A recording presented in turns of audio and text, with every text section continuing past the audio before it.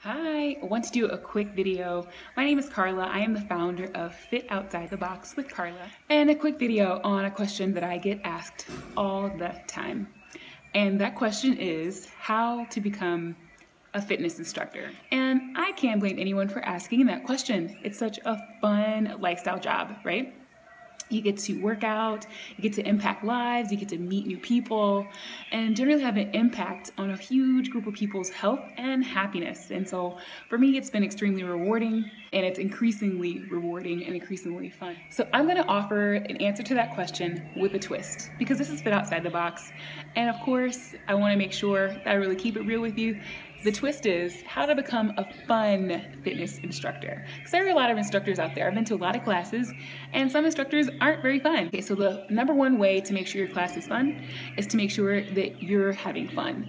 And so really come into class, be yourself, choose the format that you really love to teach, that you're passionate about, and it's going to come through to the class. The class will feel it, they're gonna have a good time, you're gonna have a good time, and you'll continue to get better and better, and most likely you're gonna be working in an area of your strengths, which really kind of works out for a win-win for everyone. Okay, so let's cover the basics, which is really easy. Go find gyms in your area or a studio or a place where you want to actually get started teaching and see how you like it, right? So if you live in an area with a lot of gyms, that can be probably a tough task. Look for a place that you really want to work, and for a place that probably needs instructors. I don't think you have a hard time there. I've never been anywhere that wasn't looking for instructors, especially fun fitness instructors. Once you find a gym where you actually want to teach, find out what they require. Some gyms don't require certification at all. In fact, the very first place I taught was an all-women's gym. I didn't need a certification. I just needed to be able to teach, and they had a training there. So I took the training, started teaching there, and actually that's how I learned to teach step. Find out what they require in order to start teaching there. Find out if they're hiring instructors at that time. If they're hiring, there may be some really cool benefits. They may actually pay for your training.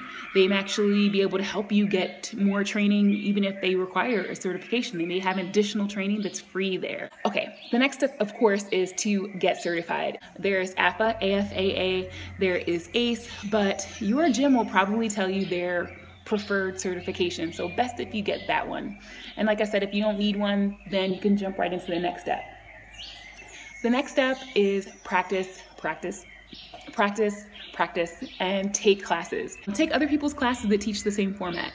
See how they're doing it. See if it's anything that really resonates with you. You can adopt it into your own class and make it your own. In fact, you'll become a master at doing that. That's how I learned a lot of stuff, is taking other people's classes, seeing what they do, if I like it, incorporating it. The more you practice too, the more the natural you will come out, and the more fun you're gonna start to have, and the less stress you have around class.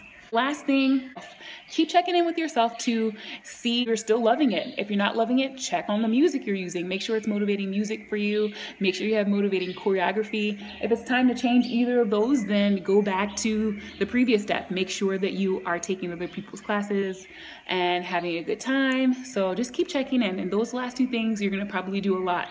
Checking in to see what you like, and then of course practicing and taking other people's classes. Those things will help you to grow even faster, do even more, and have more impact, make more money, and all of the good stuff that comes along with being a fitness instructor, which is the best lifestyle job. If you have any questions, drop them in the comments. Let me know.